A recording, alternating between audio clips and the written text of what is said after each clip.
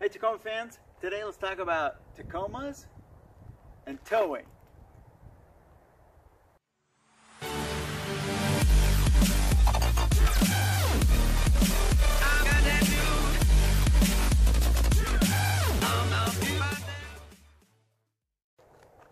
So the Tacoma is great. It's got a V6 4.0 liter 236 horsepower motor.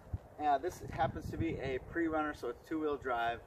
The two-wheel drive is 3,700 pounds or so. The four-wheel drive is just shy of 4,000 pounds. So the power to weight ratio is great on a Tacoma. A couple of things I'm going to talk about is one, this boat here, which is just shy of about 4,000 pounds, and then a travel trailer that we rented for, it was a 22 footer. That thing was 4,500 pounds. Talk about my experiences towing that, and then also talk about what I've done to the Tacoma to make a better towing rig for all my adventures. Alright, so here's the Tacoma. I'm just going to show you a couple of things that I've done with the truck to make it a good tow rig. So one is, this is not necessary, but I put a light switch in here to pick up some bright LED lights in the back for when I'm connecting the trailer in the dark. I also put in an electronic brake controller, trailer brake controller, which is necessary when you've got electronic brakes, of course. Now I also, let's see, this is not necessary either, but it is quite convenient. I've got a double-din stereo system in here, and that allows me to connect a rear camera, which is pretty fantastic when I'm connecting the trailer. Now, it's hard to show in here, but I've got a couple of overload springs on the back, on the rear axle of the truck, which allows for the truck to carry more of the tongue weight more easily from a boat or any other sort of trailer.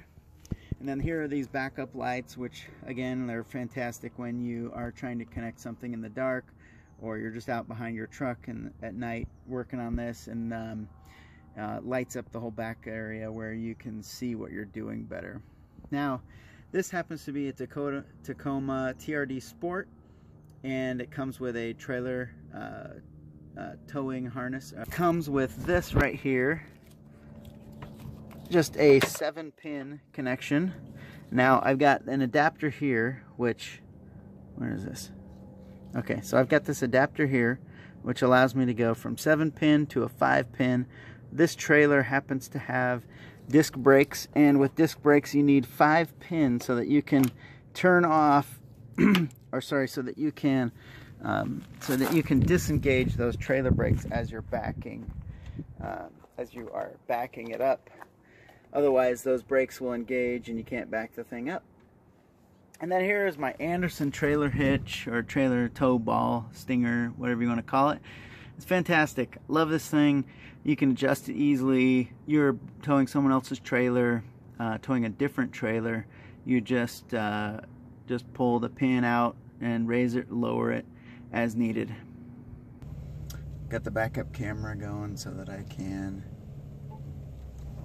get right where I need to be with the trailer hitch on the first shot.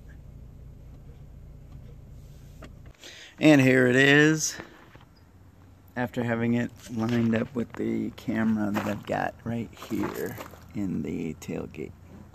The overload springs are actually quite important, because if without them, the back of the truck will sink quite a bit, and then your steering gets light. That means your steering will get really, it will get light because the front end of the truck ends up higher in the air, and your steering geometry is thrown off. So I highly recommend some sort of an overload spring, whether it's an air or an add-a-leaf type spring. This Tacoma is, as it sits, is just under 2,800 pounds, 3,800 pounds, pardon me, 3,800 pounds. For a similar F-150, we're talking about 52 to 5,400 pounds, I believe. Two-wheel drive V8 engine. The interesting thing is the small Ford V8 is less powerful than this engine. Okay, so when you're towing, you want to be able to see the trailer behind you, right? one thing that I've noticed about having the mid-size truck is that the truck itself is narrower, which means that my mirrors and my visibility to the back of the truck, to the trailer, is going to be more limited, especially on the highway and as I'm turning and backing up. There are ways to get around this, but I just wanted you to know that the overall width of the Tacoma from outside mirror to outside mirror is about 83.5 inches, and on a full-size F-150, and I'm just picking the F-150 as it's a very popular truck and just as a simple comparison, but the overall width on that one is about 97 inches. So your net difference is 13.5 inches narrower on the Tacoma outside mirror to outside mirror, which translates into some loss in visibility from the back or to the back with your trailer. Okay, I'm just driving along here, and I just wanted you to notice that that my boat is considerably wider than the truck. So that's what I was talking about.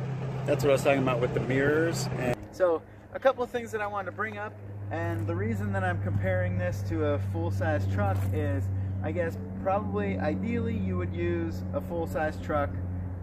It's just wider, it's a little more stable, it's heavier, so the trailer will not boss the truck around on windy roads and whatnot. However, if you don't tow all the time, it sure is nice to have a slightly smaller vehicle with better gas mileage and is easier to get in and out of parking lots and even on trails, on off-road, etc. So a couple of things to think about. Now, I will say that the most difficult experience that I had with the truck and towing was when we towed a 22-foot travel trailer. Now, the difference between a travel trailer and a boat, of course, is that with a boat, it's much narrower at the front versus a travel trailer, which is just as wide at the front as it is at the back. So that's going to impede your visibility in the back. Another thing about the travel trailer is, man, it catches a lot of wind.